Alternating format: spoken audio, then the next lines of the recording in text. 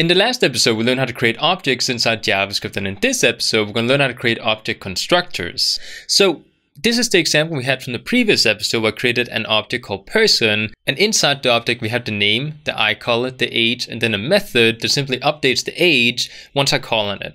So one issue we have here is the fact that if I want to create more than one person, then I will need to go ahead and copy the object and paste it below here, and then simply change the name from person 1, and then the second one is going to be person 2, and then we just need to change the information inside the second object. So this is not really a good way to do it because it creates a lot of code inside our JavaScript. So to fix this issue, we have something called object constructors, which is a way for us to create a object blueprint, and then we can create constructors, which are basically instances of that specific object.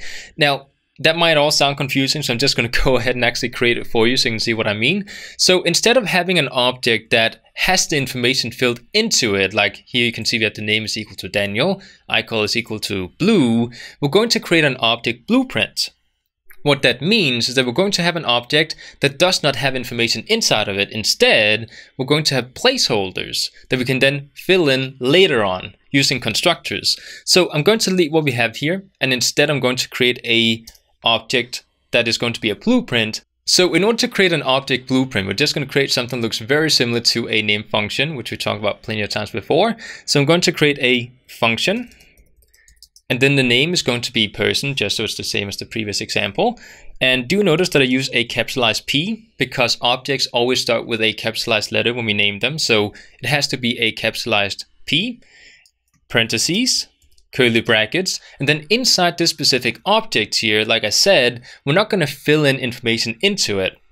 Instead, we're going to go ahead and create placeholders. Now, when I refer to a property inside a object blueprint like the one I have here, we use the keyword this, because when I want to refer to the object that I'm inside of, when I want to point to it, we use this as a keyword. So what I'm going to do here is I want to say we have this object, punctuation, and then I want to give it the name of the property I want to create inside the object. So I want to say, for example, we have name as a property inside this object.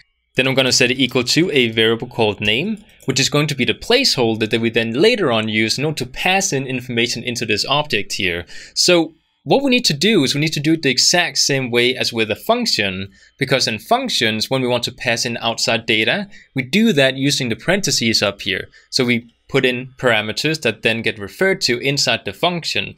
The exact same thing we're going to do here. So I'm going to say we have a name inside the parentheses that is going to be the property of this object here. Then what we can do is we can create the next property. So we can say we have this eye color.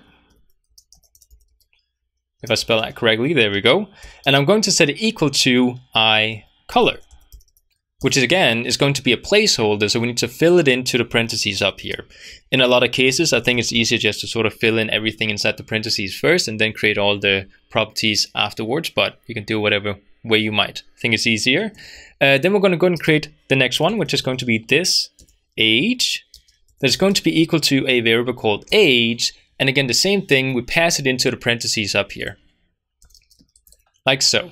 And of course, we can also create methods inside this object. So I'm going to say we have a this update age is going to be equal to an anonymous function, parentheses, curly brackets. And we do need to put a semicolon at the end here because we want to close off all the statements in here with a semicolon. And inside the method, I'm just going to go ahead and return the same thing as we did with the previous example. So I'm going to say return plus plus. And then we're going to refer to this age. So we add 1 to the age and return it inside the method here. So now we have a blueprint we can actually use, and now we can just go ahead and create a constructor that is going to take this blueprint and create an object based on the blueprint. And the way we do that is very simple to do. So in the next line here, I'm going to go ahead and say we have a variable or a let type variable. Just going to go ahead and call them variables from now on because this does not make sense. Or could say we have a let. I'm not sure how you do that. So we have a let, and I'm going to call it person 1. I'm going to set it equal to a new type of object. Remember, when we create a new object, we have to set it equal to new and then the name of the object. Because we created our own object up here that's going to be a blueprint, we need to refer to our own object that we call person with a capitalized P, if that makes sense. Parentheses and semicolon. So this might look very similar to the previous episode where I showed you that in order to create a new regular object that we create, you just set it equal to new object with a capitalized O. So this is very similar to the previous episode. The only difference here is that we created this object that we're now referring to. So inside this constructor here, I want to pass in all the information we had inside the parentheses inside the object, because now we need to fill in all the gaps that we included inside this object here. So the first one is going to be the name. So I'm going to say we have Daniel. The second information is going to be the eye color. So in my case, it's blue. And the third one is going to be the age, which is going to be 27. So now we have this object here that we can simply refer to, or we have a constructor that is a instance of the object that we can simply refer to in order to get the information inside this copy of the object we just created.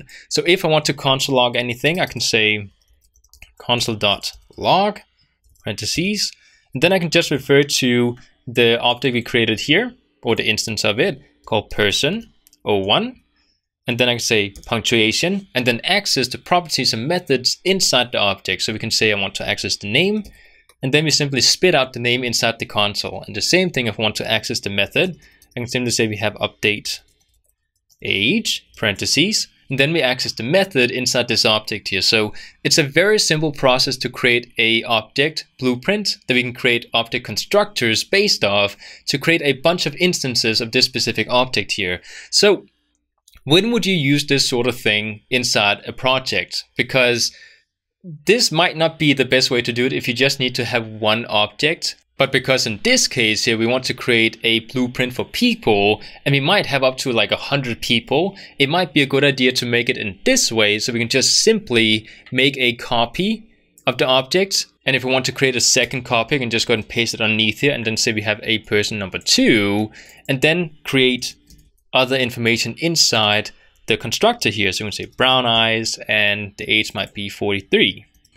And this is a much faster way to do it, instead of creating many copies of a huge object over and over again. So this is the way you want to do it if you want to create many copies of a specific object like we just did in this example here. So this is how we create object constructors inside JavaScript, and in the next episode we're going to create another project because I want you guys to understand how exactly we use constructors and just in general objects inside projects in JavaScript. So in the next episode we're going to try and create a video game inside the browser using JavaScript. So I'm thinking something like an RPG where you can choose a character and then you can, fight a monster or something, and you have attacks and that sort of thing. So we're going to try and build something using JavaScript. And again, I'm trying to create something a little bit more complicated than what we did previously with the navigation, because I do think that I also need to show you some more complicated examples. Even though the next project is not going to be that complicated, I still think it's a really good exercise to try and build something like a video game. So you can sort of get the understanding of how we use JavaScript and how the logic works when we try to build something using JavaScript. So a video game is sort of a good exercise to do, I think. I hope it's not going to be too complicated. I hope you guys can follow it once we do actually get to the episode in the next one. But we're going to try and make a video game for it. So I hope you enjoyed, and I'll see you next time.